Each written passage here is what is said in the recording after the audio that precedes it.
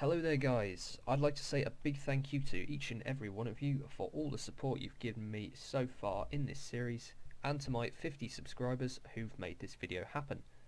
A few days ago I also hit 2,000 on the views count, so again, thanks everyone. Anyway, for this 50 subscriber special, I'm bringing out one of the largest land-based weapons of World War II, and this is the German Krupp K5 railway gun, called Leopold. Leopold was one of the 25 of these giant guns produced by the Nazis during World War II. These guns served on the frontiers of France, Russia and also Italy. They fired shells 28.3 centimeters in calibre, or 11.1 inches, and can pump these out at a rate of 15 rounds an hour at a maximum range of 40 miles or 60 kilometres. 3 were installed on the coast of France to fire on British shipping coming down the English Channel, and I think they also shelled Dover quite a lot. 2 of these still survive today. The Leopold is in the United States Ordnance Museum in America, and another Krupp K5 can be found in the Battery Todd, I think that's actually how it's pronounced, the Battery Todd Museum in northern France. So we've got 2 camouflages we can do the Leopold in. This doesn't have to specifically be the Leopold, because all the Krupp K5 guns were basically the same.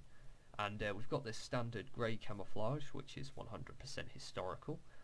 And then we've also got the camouflage the Leopold is in today, and this is a sort of Mediterranean camouflage in which I think it was found, because the Allies came across the Leopold in Italy, and then it was moved to the US. Anyway, there's basically no difference between these 2 guns. I'll be making the grey one in the tutorial, but if you want to make this one, then just make a birchwood version of this and then apply the junglewood as a camouflage. But anyway, yep, let's make the Krupp K5 Leopold railway gun. Okay, so this is the basic track design, and what we're going to do is we're just going to replicate this and make it 47 blocks long in total.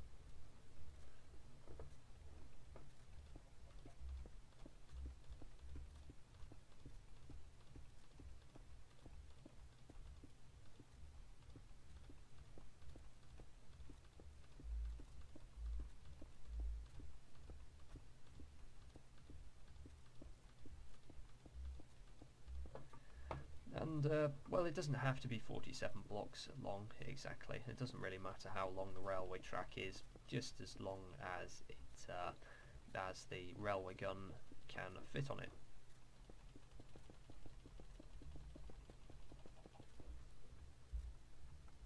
And now we'll just do the track bed to either side of the railway tracks.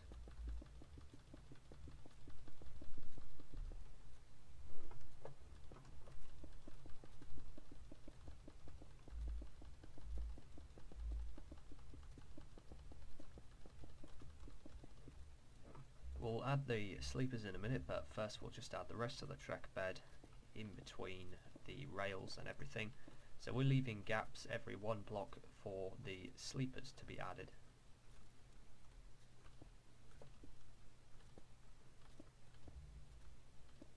And I've just realised that should hang on.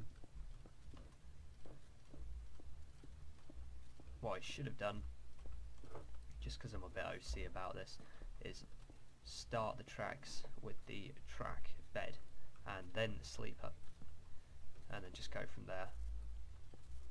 Oops. So yeah, just leave the gaps for the sleepers like that, pretty simple.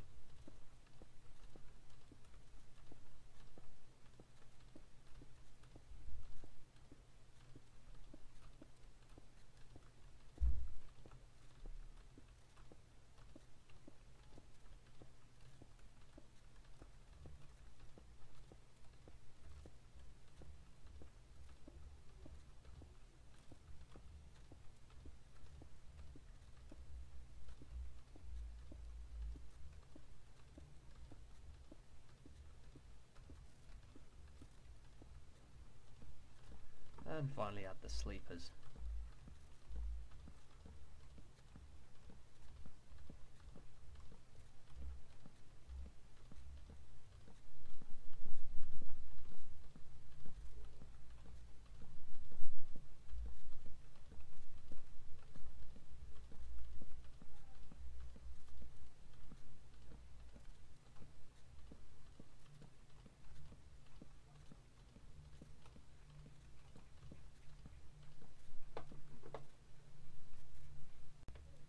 And now with the track section done, we can start on the first part of the Leopold railway gun, which are the railway bogies.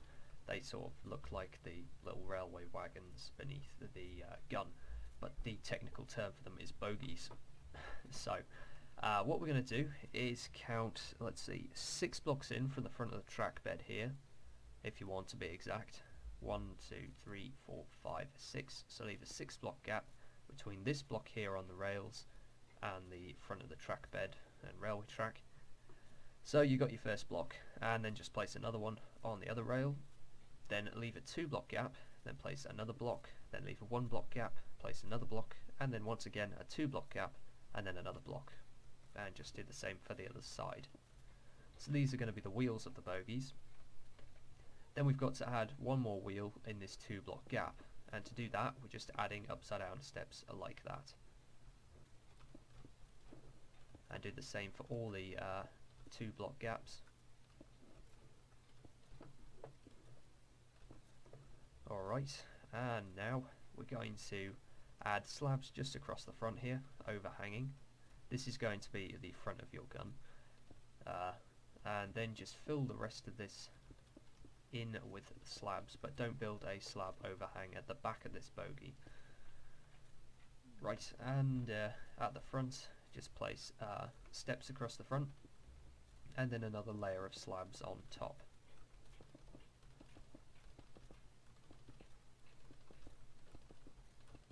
That's the first bogie done, so now we're going to do the other one.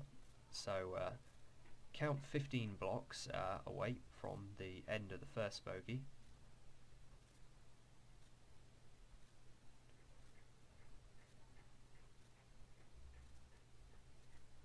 And so you've got a 15 block gap between the 2 bogies. I think that's 15. Let me just count that again. 1, 2, 3, 4, 5, 6, 7, 8, 9, 10, 11, 12, 13, 14. Yeah, I was right. Okay, and so basically we're just building what we did there, except the front of the bogie will be facing that way.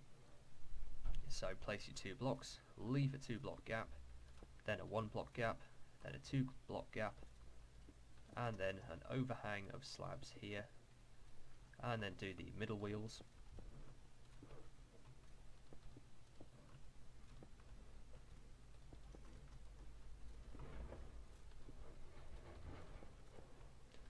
And then fill it all in with slabs.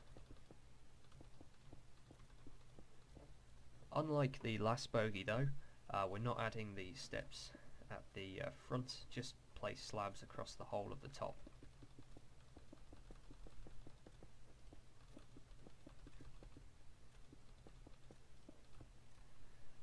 Okay, and the centre, this 1 block gap here, is more or less the centre of the bogie, and in line with this we're just going to add a single slab in the middle. This will be where we're going to add the giant sort of gondola which holds the gun. So just add a slab there, and also here. And now we'll move on to the okay, so either end of the gondola is going to go on top of these slabs here and over here at the back. And what you're going to do is basically just connect them.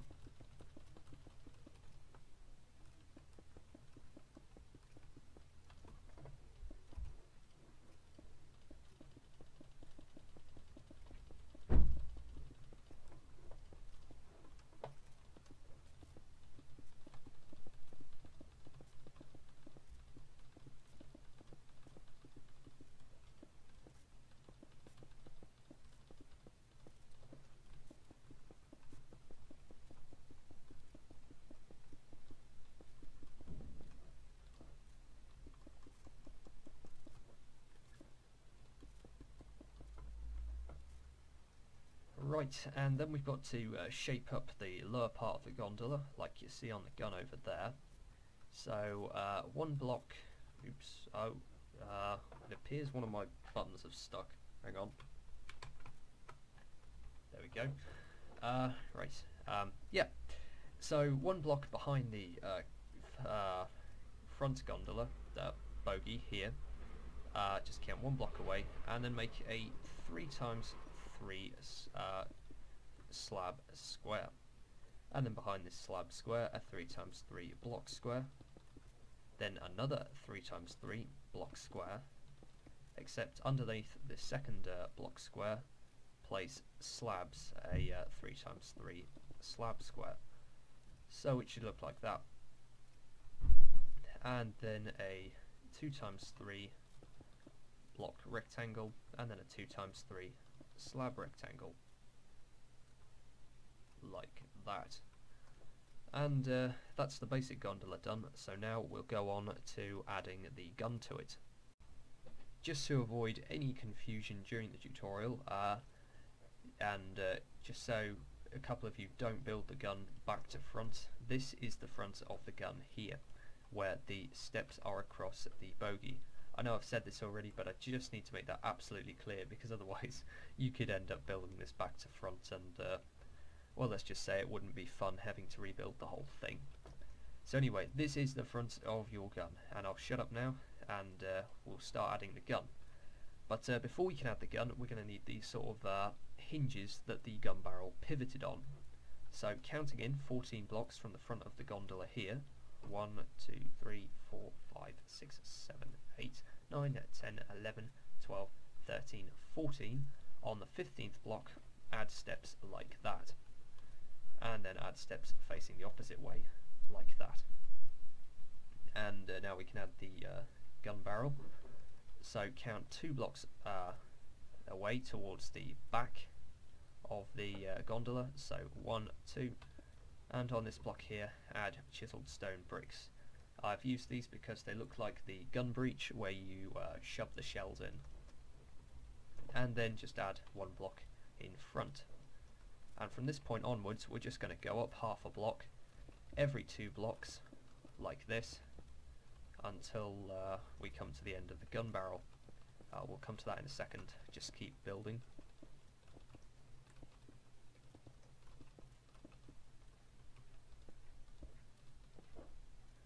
Okay, so the gun barrel should end so the end of the gun barrel here should end just in front of the bogey here, like that. And now we've added the gun, we'll start adding a few more extra details.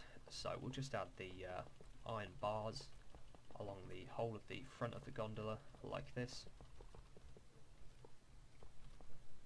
Also add ladders across the front like that, and also a single stone brick slab here. This was in real life a gun lock, so when the gun hinged down during transport it would rest on this sort of block. And also add railings across the front bogey here. I call them railings, like you can call them iron bars, call them what you like. Anyway, behind the gun pivot here we're going to add 4 more railings either side, leave a 1 block gap, and then add another 4. And this 1 block gap is for the ladders here and here. Also, on the block just behind the gun breech, break it and add steps, just so there's this sort of drop just before you get to the gun breech. Now we're going to add the rear part of the Leopold. This is where they loaded all the shells, so I'm going to break these slabs across the rear bogey here and replace them with steps like that, and do the same for the other side, and then just build on these slabs in the middle, and then just build 2 blocks upwards in the middle like that, and then upside down steps on top.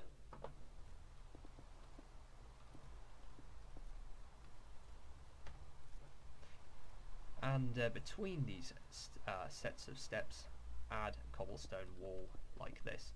It just adds a bit more thickness to the sort of shape, which is a bit more to scale then. I guess we'll add the gun at the very back, so that's going to be in the middle, and you're just going to place 1 block, then chiseled stone bricks, then a slab on top, and then just slabs going upwards like this.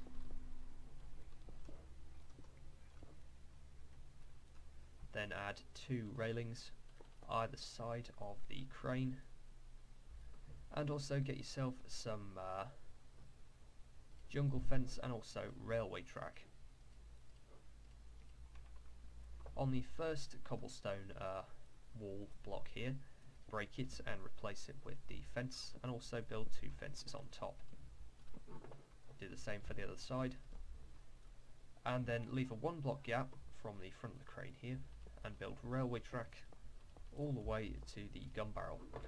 Now the thing about the Leopold is it's a big gun, so it fires very big shells, and these shells were so heavy that they required a small miniature railway to move them from the crane here to the gun breech. And this crane would presumably swivel round and take more shells from a railway wagon or something below, or the ground, or a truck or something. And yeah, you probably want to add a minecart to finish it off as well. Are there any more details to add? Yes, there are. So over here, just past the lowest part of the gondola here, we're going to add sticking out slabs like this, and then 2 blocks above, another sticking out slab. And this was, I'm not quite sure what exactly this was, but someone stood here and fiddled with controls or something. But these did fold down and basically disappear. So if you don't like these sticking out on your Leopold, you don't have to have them, but I'm adding them for the sake of completeness. You also add them to the other side. And is there anything else I have forgotten detail wise before we move on to the next thing?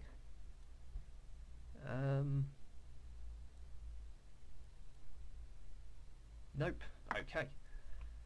So another thing about the Leopold is it had a sort of trench for the gun here.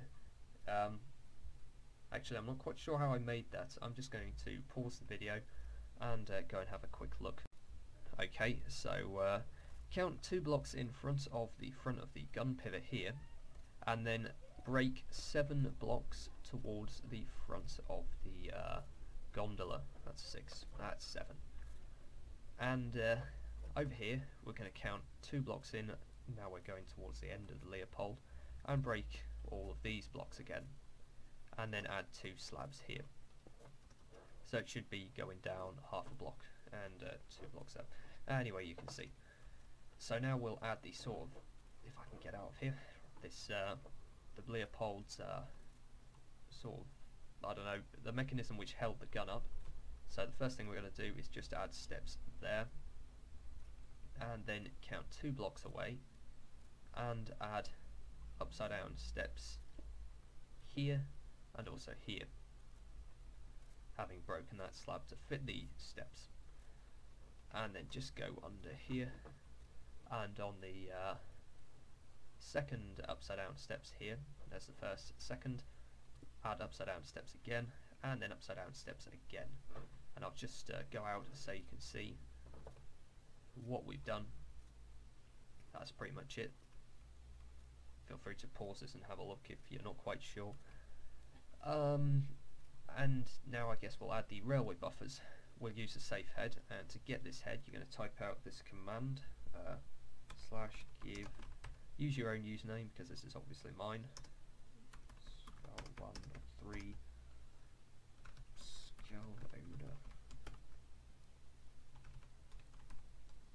and apart from obviously the username, copy this command out word for word because it's very sensitive, and just add the 2 railway buffers here and here. Really, actually on the Leopold, the buffers should be up here if you were to work with scale, but these slabs don't look particularly great, so I'm just adding the heads down here. Doesn't really matter. And also add them on the rear bogie here and here. Now, have I actually finished the Leopold? It feels like there should be more to it, but I think I've actually finished it. Yeah, I think I've finished it. Okay, so that was the Leopold tutorial done. Hope you enjoyed this 50 subscriber special, guys, and if so, please leave it a like or subscribe to the channel if you haven't already, because when I get 100 subscribers I plan on releasing Series 3 of the World War II tutorial series, and Series 3 will contain naval ships. U-boats, submarines, destroyers, corvettes, motor gunboats, motor torpedo boats. Not so sure about battleships, but it'll still contain an awful lot of ships, and if you'd like to see that, then help us get there and hit that subscribe button. And if you'd like to see a particular World War II creation in this series, put a request for one in the comments below and I'll see what I can do for you. And yeah, that's all from me today, guys. Thanks for watching, and I'll see you next time.